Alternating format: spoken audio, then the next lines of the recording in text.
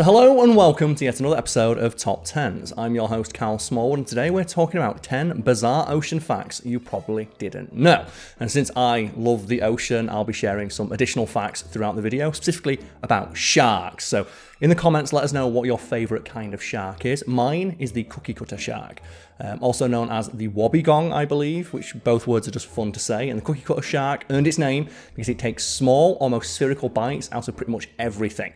And they found cookie cutter shark bites on everything from whales to internet cables. And in fact, the world's internet supply is greatly at risk of predation by cookie cutter sharks and other sharks because they can detect like the energy coming off the cables and find it curious, and when sharks are curious, they tend to bite the thing they're curious about. So as a result, when they go down to try and fix Ethernet cables and things like that, they'll find like these tiny little like melon baller size holes missing out of the cables. And like, oh, a cookie cutter shark tried to eat the internet. Rad. But let's get on with the video.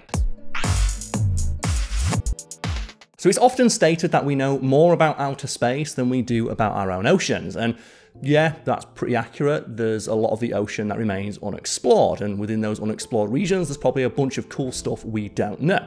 But still, what we do know about the ocean is pretty insane, and there are a bunch of facts about the ocean and its deepest, darkest depths that would probably blow your mind. Allow us now to share 10 of the ones our writer found. That writer being Jesse Clark. Give them a follow below on their socials. But let's get to the 10th entry, which is number 10, the world's largest mountain range. So if we were to ask you what the world's largest mountain range is, you might say the Himalayas or the Andes, and it's not either of those. Technically, the largest mountain range on the Earth is actually under the ocean, and it's called the Mid-Ocean Ridge, which admittedly isn't very good branding. It spans over 40,000 miles, 64,000 kilometers for those of you who prefer the metric system, across the globe, making it longer than any mountain range on land. Despite its enormous size, though, it's not widely recognized wonder because, well, you can't really see it because it's all the way down there. The Mid-Ocean Ridge is essentially a chain of underwater mountain hills and rift valleys that encircle the Earth like the seams on a baseball almost. And it's formed by, if you happen to forget this lesson of geography from high school, the tectonic plates like smashing and coming apart, unleashing magma, which rises to the surface and sometimes peaks out above the surface of the waves, creating new islands like Iceland. And it's kind of weird to think of land masses like that as effectively being the very tippy tops of mountains, but by the technical definition of what a mountain is, that's exactly what they are. It's just that the rest of the mountain is under the water, which is awesome, right? And speaking of awesome, number 9, underwater waterfalls. Underwater waterfalls don't sound like something that can exist, and technically they don't because the underwater waterfalls that you can see aren't technically waterfalls under the definition of what a waterfall is. The word waterfall has now lost all meaning for me. However, they do look very much like waterfalls as we'd understand them, and for anyone curious about how they're created, they're basically an optical illusion caused by a combination of three things: varying currents, water densities, and dramatic changes in seafloor topography, combining in a very specific way that results in the optical illusion of water falling under the water, like a SpongeBob episode. And one of the most famous examples of an underwater waterfall can be found near Mauritius in the Indian Ocean. The illusion occurs at the point where the steep underwater drop-off plunges into the depths, creating a stark contrast in water density. Sand, silt, and other sediments get carried by ocean currents, giving the impression of water cascading down, mimicking the illusion of a waterfall. These underwater waterfalls are not fixed and don't behave like terrestrial waterfalls, i.e. they can move around or just stop existing if the water current changes. And they're influenced by everything from shifting currents and the movement of water masses, creating an ever-changing spectacle, which admittedly sounds way cooler. And unfortunately though, because they move around a lot, you can't find like prizes behind them like you would a regular waterfall in a video game. And while they're not technically waterfalls, they're underwater phenomenon that offer a fascinating glimpse into the intricacies of ocean currents and underwater geography. That also happens to look very, very cool. Speaking of very cool, number 8, the immortal jellyfish. The immortal jellyfish, scientifically known as Turritopsis dohrnii, is exactly what it sounds like. It's the thing found mainly in the Mediterranean, can revert its aging process and essentially start its life cycle anew, a theoretically infinite number of times. And the way this works is whenever the jellyfish finds itself facing unfavourable conditions, whatever they may be it injury or even the natural course of aging, like see here, the jellyfish can transform its adult cells back into their earliest form, known as a polyp. This process, known as transdifferentiation, allows the jellyfish to essentially reset its biological clock and then start the aging process all over again. again, theoretically, an infinite number of times. And this ability to reverse the aging process allows the jellyfish to achieve what is essentially immortality as we'd understand it, and it sets it apart from any other animal on Earth that we know of. And to be clear, immortal doesn't mean invincible. The jellyfish can die, it's just that it can't die via the natural aging process. And this is time for an extra bonus fact, not about sharks, but about sponges. And sponges are basically the opposite of this jellyfish in that they can live for a very long time, certainly, but they are seemingly immune to all forms of physical damage and harm. For example, if you got a sea sponge in your hands and ripped it apart and then put the two separate parts in different containers, they would grow into two new sponges. Damn it, I got a message. Stop it. No, mute. I'm talking about a sponge. And for anyone curious, yes, scientists have taken this idea to its logical extreme and put a sponge in a blender and then put the resulting slurry back into a container to see what would happen, and the sponge reformed. Likewise, they passed them through sieves, or even separated them into hundreds and thousands of separate pieces and put each of those pieces into different containers, and each time the sponge grows back, usually in the shape of a middle finger to nature. Well, moving on, number 7, the Sargasso Sea. Located in the North Atlantic Ocean, the Sargasso Sea is known for its vast stretches of Sargassum seaweed. What sets this sea apart is the absence of shores and boundaries, making it unique among the world's maritime bodies. It's essentially just a large gear, an area of rotating ocean currents, and it's where several major ocean currents converge. One of the most intriguing features of the Sargasso Sea is the distinctive seaweed itself. This free-floating seaweed forms dense mats on the ocean's surface, providing a habitat for a wide array of marine life, from tiny crustaceans to larger animals like fish and adorable turtles. These mats of Sargassum create a distinctive and vital ecosystem in what might otherwise seem like a desolate part of the ocean. Interestingly, the Sargasso Sea is known for being a spawning ground for the European and American eel. Eels born in the Sargasso Sea journey thousands of miles to rivers and lakes in North America and Europe, where they spend most of their lives before returning to the Sargasso Sea to reproduce and start the cycle anew. Seemingly, it's just genetically ingrained in them to return to their spawning grounds. Isn't that cool? I also like eels as well. Does anyone else like that? Eels just go pew when they poke out of rocks. It's very adorable. Did anyone see as well, during the pandemic, there's a aquarium in Japan, I think the Kyoto Aquarium, which I've actually been to, and they have one of the only whale shark specimens in an aquarium in the world. And they're these little eels that poke out of the sand, and they had to get people to live stream and call them because the eels, without contact with humans, were getting too nervous, and they were worried that when the aquarium reopened, the eels would not come out of the sand because they'd be too stressed. So they were inviting people to just Zoom call eels, which is amazing. Moving on, number 6, glacial underwater lakes. Glacial underwater lakes, also known as brine pools or brine lakes, are found in deep ocean basins around the world. These underwater lakes are a result of processes related to salt concentrations and temperatures, creating a surreal underwater environment that's very eerie, very spooky, and very cool looking. These lakes are formed when dense saline water, which is heavier than the surrounding ocean water due to its high salt content, settles at the bottom of the ocean floor. The specific composition of these brine lakes is a result of several factors, including the dissolution of ancient salt deposits and hydrothermal vent activity. I can't believe I got through that one in one take. And what makes these underwater lakes even more fascinating is their eerie resemblance to terrestrial lakes here on land, complete with shorelines and beaches made of salt deposits. The distinct ecosystems that have evolved around these brine pools are of particular interest to scientists, offering some pretty amazing insights into one of Earth's most remote and extreme environments. So we're at the halfway point now, so I think it's time for another signature Karl shark fact. So, the tiger shark, which might be one of the scariest combination of words to use to name an apex predator, has another more unassuming but in my opinion far more accurate nickname in the scientific community, that being the garbage disposal of the sea. They give it this name because tiger sharks are known to eat pretty much everything, because they will just bite things when they don't understand what they are. And it's for this reason that tiger sharks are the sharks that most commonly attack humans.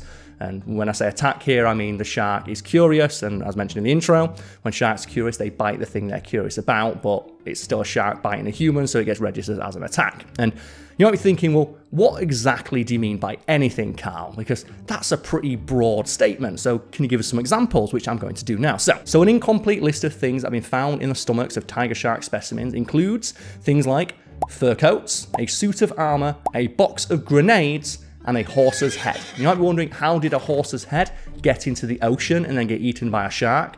Scientists are baffled as well, but it happened, they found it, and they were just as blown away as everyone is at home right now, I hope. I actually made a video on this for my own channel, Fact Fiend with Karl, which if the editor of this one wants to put it in, you can find below. But moving on, number 5, the red tide. Scientifically known as harmful algal blooms, or HABs, red tide is a natural phenomenon caused by rapid multiplication of certain species of microscopic algae, often discoloring the water and sometimes producing harmful toxins. These algal blooms typically contain high levels of single-celled algae, such as, and I hope I pronounce this correctly, Carenia brevis, which can produce toxins harmful to marine life and even humans. So the term red tide, as you might expect, comes from the coloration this algae gives the water, usually a reddish brown. However, it's not always reddish brown, and colours like green or even purple have been reported, with the latter being especially awesome sounding, ignoring the fact that it's kind of dangerous. So the toxins released by these algae can have some quite severe detrimental effects on the marine ecosystem, including killing fish and being harmful to birds and mammals that feed on said fish. In addition to the ecological impact, red tide can have severe economic consequences, especially in areas dependent on tourism and seafood industries. Human exposure to the toxins produced during a red tide event can result in respiratory irritation, shellfish poisoning, and other health issues. And sadly, as climate change worsens, so will red tide. Number 4, the bloop. There are plenty of weird things to see and indeed hear in the ocean, but the bloop is on another level. This mysterious and anomalous ultra-low frequency sound was detected in the Pacific Ocean in 1997. It's a deep and powerful noise captured by underwater microphones called hydrophones, which is awesome to learn. And these hydrophones were deployed by the National Oceanic and Atmospheric Administration, or the NOAA. The sound was so loud that it could be heard over 5,000 kilometers away and has puzzled researchers for decades. Initially, some speculation attributed the bloop to enormous sea creatures or undiscovered marine life. However, further investigation revealed that it was likely of geological origin. Scientists eventually identified the sound as consistent with ice quakes, caused by the cracking and movement of large icebergs as they fracture and break apart, which is terrifying to think about. An almost continent-sized piece of ice shattering in half is a terrifying thought. The bloop's discovery highlighted the vast and still largely unexplored nature of the ocean and its ability to produce sounds that can be heard across entire ocean basins. While it turned out to have a natural explanation related to ice movement, the bloop sparked imagination and fueled interest like few other phenomena have. Number 3, whale falls. Whale falls can be found on the ocean floor where the carcass of a whale becomes an ecosystem unto itself. When a whale dies and its massive body sinks, it creates what scientists refer to as a whale fall. These events are significant because they provide sudden and concentrated source of nutrition to the deep sea ecosystem, initiating a complex ecological process. And it starts on the top, and there's videos out there, I'm not sure if you can put clips in, but of, oh yeah, here's just a dead whale floating on the surface, and people just stand on them as 50 sharks attack the whale. And it's like, okay, I get that the whale was big and it'd float, but how is it doing so with a guy with balls that big on it? Anyway, as the whale's carcass begins to decompose, it supports a diverse community of organisms. Scavengers like hagfish and sharks, usually the first to arrive, consuming the soft tissues. Over time, the whale's bones become enriched with lipids and proteins, attracting other organisms such as the terrifyingly named bone-eating worms, mollusks, and specialized bacteria that aid in decomposition. These creatures form a unique ecosystem around the whale fall, sometimes lasting for decades. Whale falls contribute to the understanding of deep sea biodiversity, nutrient cycling, and the role of large marine organisms in shaping underwater habitats. And sadly, with whales frequently finding themselves on endangered species lists, whale fall phenomenon are going to become less common, and the adverse effects this will have on the deep sea life that they support is yet to be understood. Number 2, blue holes. Blue holes are underwater sinkholes or caves, typically found in shallow coastal waters of limestone-rich regions like the Bahamas, Belize, and the Great Barrier Reef. What sets them apart is their mesmerizing deep blue color, often in stark contrast to the lighter waters that typically surround them. These holes can vary in size from a few meters to hundreds of meters in diameter, and can extend to immense depths, which yeah, I'm scared of. Folks at home, anyone out there, do you have, I believe it's known as, what's it called now? That fear of open water. Oh, it's going to annoy me now. Let's have a look. Thalassophobia, yeah, I have that. And stuff like this gives me the heebie-jeebies. I am to the point where I can't watch movies with sharks in them, because the moment that, it goes underwater, I instinctually try and hold my breath, and I get really stressed if the scene is underwater longer than I can hold my breath, because I start to get anxiety, which I guess makes the movie scarier. Anyone else have that? Moving on. The unique hue of blue holes is explained by the stark difference in water depth and the way light is scattered and absorbed. When sunlight penetrates the surface and goes deeper, it gets absorbed by water molecules, giving it a blue colour. The effect is intensified in blue holes due to their extreme depth. Makes sense? Aside from their appearance, blue holes also hook scientists and divers because of the potential secrets they can hold. They can preserve valuable information about the Earth's past, including ancient climate changes and long extinct species. But be careful, they're not always safe to explore, requiring specialised training and equipment due to the depths involved, and you could not pay me enough money to go into one of those things. So I've got a friend who is training to be a deep sea diver, and he was explaining to me how he got to the level that he's at, and part of his training involved going underwater to a depth of about 30 meters and then having his instructor take his goggles off him and then turn off his air supply so he can learn how to take off his air supply and put a fresh one on. And he said that to me, and I would have sat there with a beer like this. Speaking of having that exact look on your face, number 1, the tongue-eating parasite. So now for a scary one, and probably one a lot of people at home are familiar with because it tends to make the rounds online quite often, but you might not be familiar with all the details of what this thing does. So, the tongue-eating parasite, scientifically known as, and I hope I pronounce this correctly, Cyamotha exqui, is exactly what it sounds like. This parasitic isopod is known to seek out and parasitize fish, particularly the spotted-nosed snapper and the California sheephead. And the life cycle of this creature begins when it enters the fish through the gills. Once inside, it latches onto the fish's tongue and feeds on the blood vessels, causing the tongue to atrophy and eventually fall off. Once the tongue atrophies to the point it falls off, the isopod performs what we would all recognize as a big brain move and attaches itself to the tongue stub and then replaces the fish's tongue. Yep, you heard that correctly. This is a bug that eats the tongue of a fish and then replaces the fish's tongue.